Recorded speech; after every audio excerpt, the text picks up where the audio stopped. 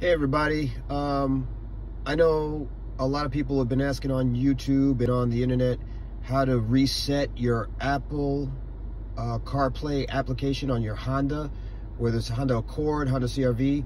I have a Honda CR-V and I scoured the internet to try to find out how to reset mine because coincidentally around the time that my lease is going to be coming up, this just stopped working.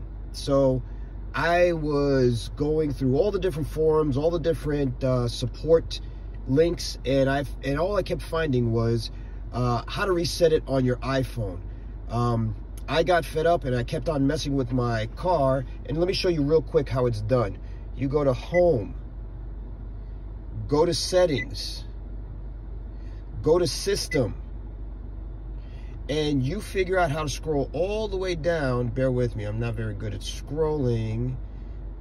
Memory refresh, refresh adjustment, where is it? It's in here somewhere. Factory data reset, okay?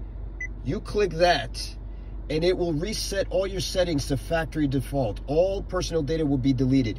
If you choose to do this, it'll take about 10 minutes, and then it will literally reboot your entire console right here.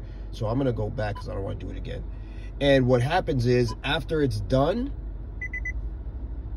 and you plug your phone back in, the car will register and reset and see that it is connected to your iPhone. This works for iPhones.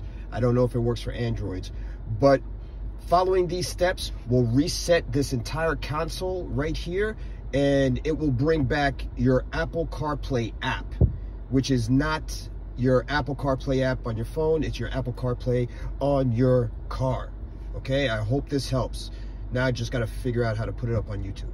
Talk to you guys later. Keep being awesome.